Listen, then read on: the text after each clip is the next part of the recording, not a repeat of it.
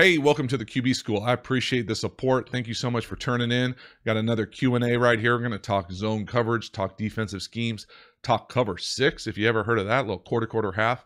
I'm excited. Welcome to the QB School. All right, next set of questions here. Cormel, I loved calling smashes on cover two. The corner stays and protects the underneath hitch, and the safety usually can't get to the receiver running a corner in time. All right, Cormel, I appreciate the question. I'm not sure I love smashes in the cover two as much as you do. I don't want to bash on the corners you played, but the corners you played don't sound very good. Most times if you play a corner worth anything, they're playing cover two. They're going to kind of give you that hitch or bait you into thinking that you have that hitch and come up and smash that hitch because that's their responsibility in the flat, or they're going to bait you into throwing that corner, meaning that they're going to come down on the hitch the whole time with their hips open, ready to anticipate and get that corner throw if you throw it too flat. So yeah, is it tough on the safety to come out there and cover a corner? Absolutely. It's that corner's job on defense to kind of feather between those two and really take away the corner and drive and tackle that hitch. And so can you get it sometimes? Sure. Especially if the safety's misaligned or way inside that corner route and that corner's way up on the hitch. Absolutely. It's an easy throw. But again, you play a corner who can feather the thing and kind of play in between those two or bait you into thinking that they're coming down on the hitch and go get that corner, or vice versa, bait you into thinking that they're off and playing that corner and come down and drive that hitch. You're either going to put the hammer on that wide receiver or they're going to take that hitch to the house the other way. So I don't love it as much as you love it. Excuse me on the voice. I don't love it as much as you love it, but are there opportunities to throw it sometimes? Sure. Can you get it? I think that there are different ways to take advantage of it. I personally liked more of a spot concept. So what I mean by that is if a smash concept is just a hitch and a corner, a spot is more of a hitch kind of that goes onto the track or over the number where the number two is, and then the corner. So you get a little bit more space, a little bit wider space as opposed to hitch corner. You get that spot corner, creates a little bit more space, makes that corner decide exactly what he needs to do. You can also run an arrow with those things with the corner, first cover two, or like a little return route to take advantage and pull that corner a little bit harder so they can't sit there and kind of feather you and make you think that you have something when you really don't. And so I've heard that called different routes before, whether it's a steak dinner throw, meaning if the quarterback throws that corner and that corner takes it and picks it off, he's got to buy the quarterback room a steak dinner, the little things like that. It's not as much as a guarantee as I think you might have experienced it with it. So I appreciate the question. Thanks. Next question, Brandon Chang. Hey, JT, I love your videos. Can you break down various pass protection schemes and when or how to make protection adjustments pre-snap? Yes, Brandon, good idea. Again, some of these questions are a little tough because we all just don't play in the same offense. And so different offenses will have different rules and adjustments about how you kind of do pass protection, what they believe in, where they spend their time, where are they trying to throw hot or side adjust, or do they do redirects? And so it's difficult to kind of do breakdowns like that. The other thing is that it's hard to find kind of verbiage that everybody understands because every offense is going to be a little bit different. I think most offenses use either slide or solid protection, meaning that the offensive line is sliding to one linebacker or one side and kind of a man zone area concept, and or they're doing a solid protection where it's if you're playing an even front, the 4 down lineman and the mic, and then you usually have a back and tight ends to kind of block the other linebackers. And so what that looks like as far as declaration, how they do it by their rules are really hard to talk in universal terms.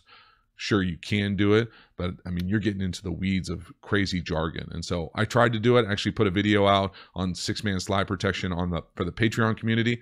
If it's something that the Patreon community wants to see more of, I can probably make it happen. It just gets really into the weeds. And the other thing about it is this isn't called O-line school. I think that there's an element of quarterbacks that they need to know pass protection where they're hot, but I think you can kind of get analysis by paralysis if you start worrying about individual matchups, who's sliding where, what exactly that looks like. And from a coaching standpoint, obviously very important, but from a playing standpoint, from a quarterback standpoint, I think if you know where you're hot, if you know where the line's going to, you're good to go. You can play really fast. So I appreciate the question. Next question, double up. This guy brought up a few times. Daniel, hey, can you please explain cover 6 and combo coverages in the next Q&A, please?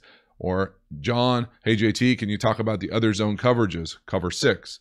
So maybe it's my ignorance, but I'm not used to calling it cover 6. I've heard it called cover 6 before. I didn't necessarily think it was a universally understood term to be called cover 6. And I think what people mean when they say cover 6 is just quarter, quarter, half, or half, quarter, quarter, depending on where they do the half side. And so to me, the cover 6 or quarter, quarter, half is just it's a variation of quarters.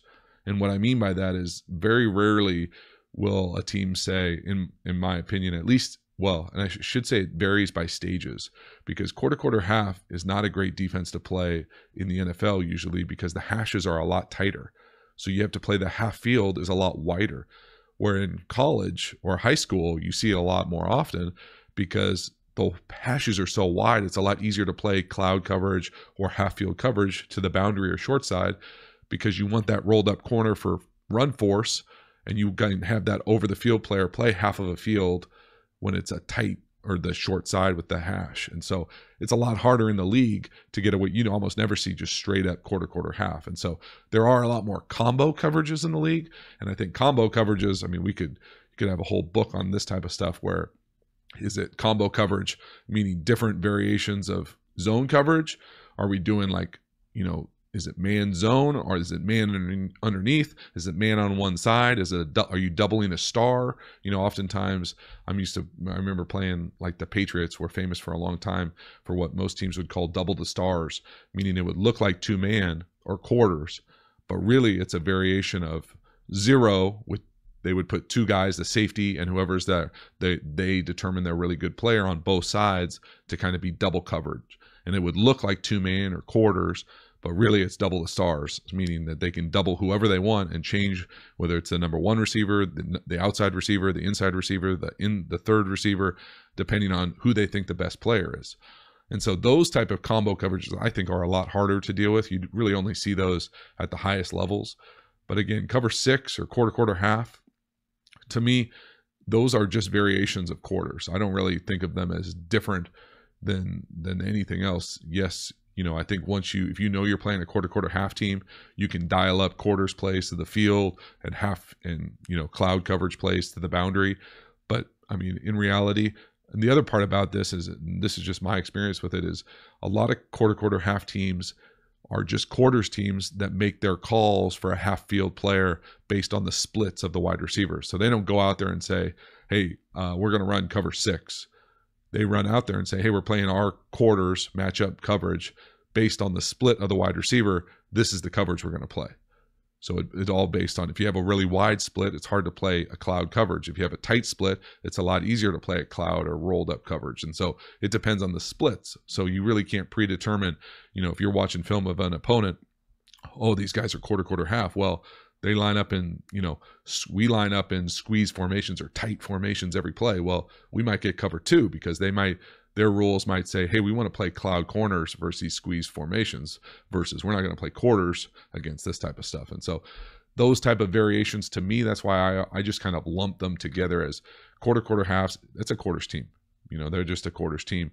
Depending on what they play, that one team might be a little bit more fluid, be able to get into half field coverages other than most. But again, quarter, quarter, half, it's just quarters.